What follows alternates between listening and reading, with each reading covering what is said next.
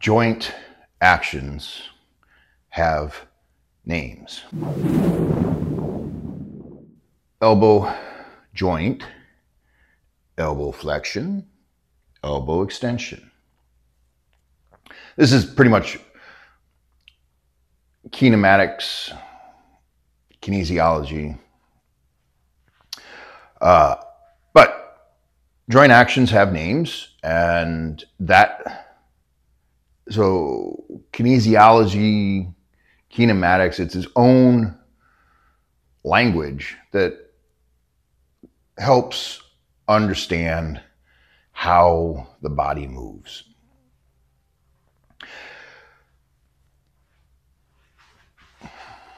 I'll do it here, and then I'll do it here.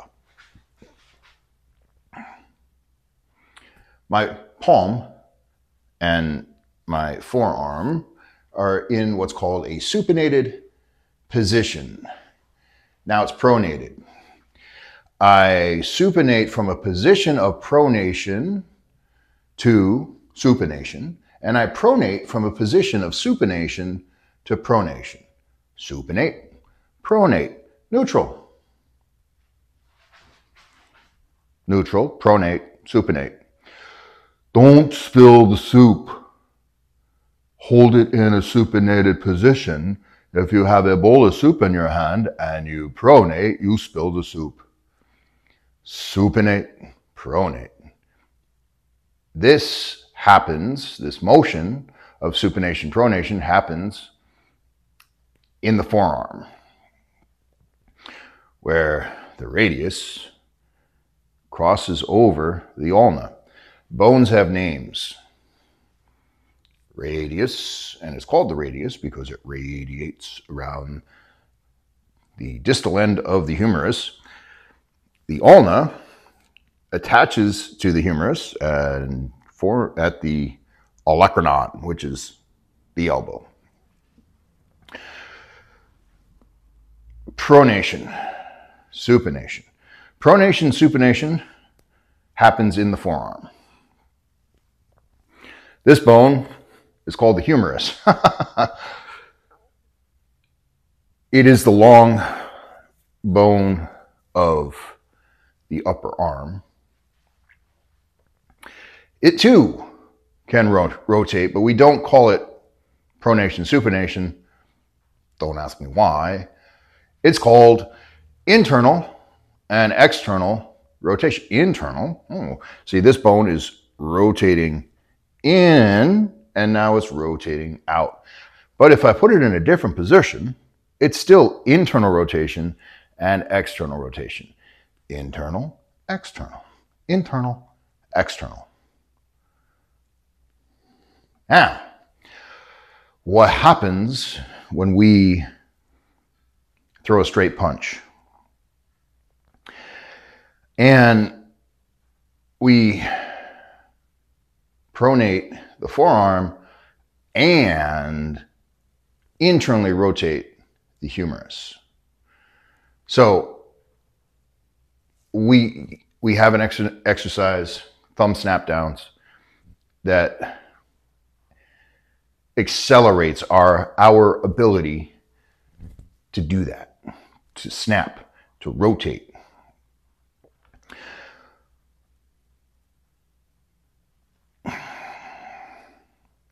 So what's challenging is I don't want you guys to be dependent on guru said. Well, my guru can beat up your guru. My guru says that snapping your fist, turning your fist, and snapping your thumb down adds more power to the punch. My guru said so, therefore, that's real. That's what it is.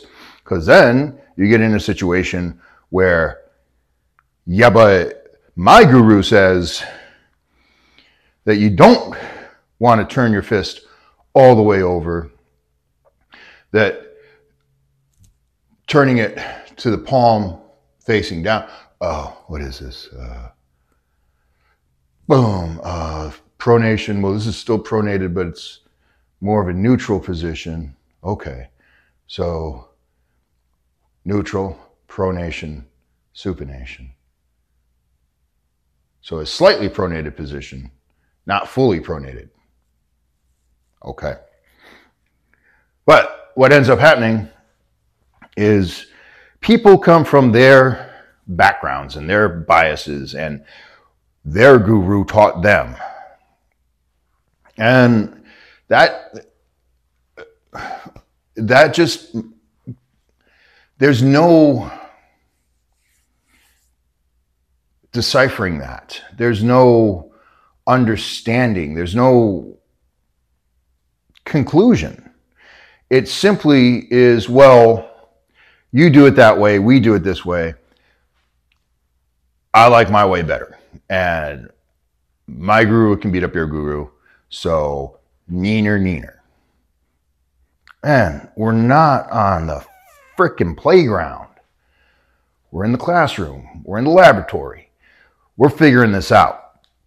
So, we go to the study of human locomotion, kinesiology, kinematics, exercise science, how the body moves and how it works.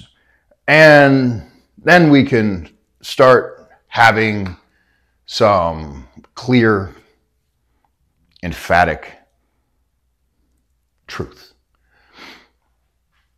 All right. So here's the thing, guys.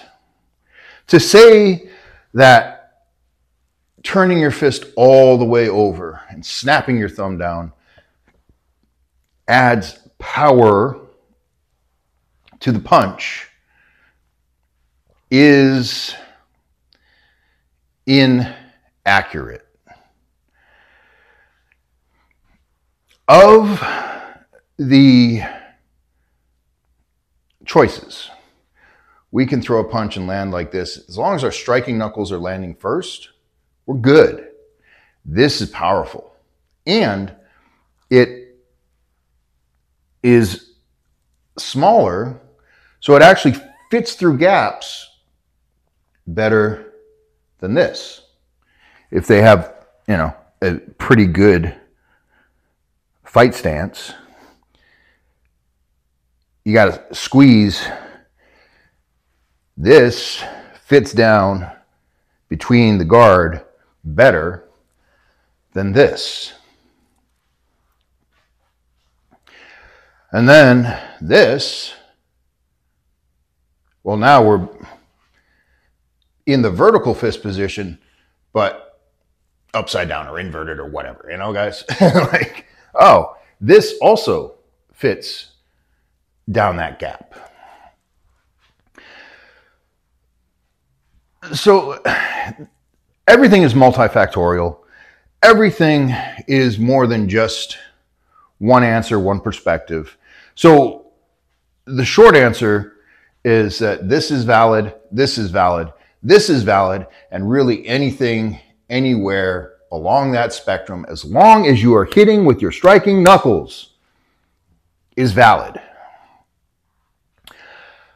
However, the most difficult version is snapping your thumb all the way down, internally rotating the humerus while simultaneously pronating the forearm. Boom. And it's the best punch. And it does have the most power. However, adding that rotation does not add power to the punch.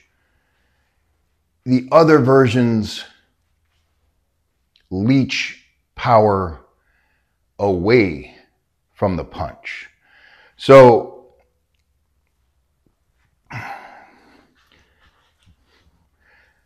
this is shoulder flexion. And The shoulder is a girdle. It's a complex of joints. It's several bones and many joints. The shoulder is a girdle. The glenohumeral, GH, this is the humerus, and inside there's what's called the glenoid fossa, and the head of the humerus sits in the glenoid fossa, forming the GH, the glenohumeral joint. So if we want to get very specific about this joint, its name is GH, glenohumeral. But colloquially, if I want to actually talk to people, you call it the shoulder. Even though the shoulder is this whole girdle that includes the glenoid, the humerus, the clavicle, and the scapula. Okay, so this is called glenohumeral flexion, going this way, and extension going that way. I'm going to use shoulder and glenohumeral and GH interchangeably. Stay with me. Shoulder flexion, shoulder extension. Shoulder flexion, shoulder extension. Internal rotation, external rotation. Internal rotation, external rotation. Internal rotation with pronation. External rotation with supination. So, muscles pull on bones and articulate at the joints. Joints tend to be or are the axis of rotation for the lever system of the muscles and the bones. So to create this motion, which this is what's happening here, we are flexing the shoulder as we are extending the elbow, and that's how we get our straight punch. But if we just look at this joint, it's shoulder flexion. But if we add the elbow joint, oh, okay, we're extending. That's how you get the pressing motion. That's how you get the straight. Multiple joints moving simultaneously. But we're trying to figure out how internally rotating the humerus and pronating the forearm adds power. Because this motion and this motion are two different motions happening in two different planes, so it doesn't make any sense that doing this would increase the power of this.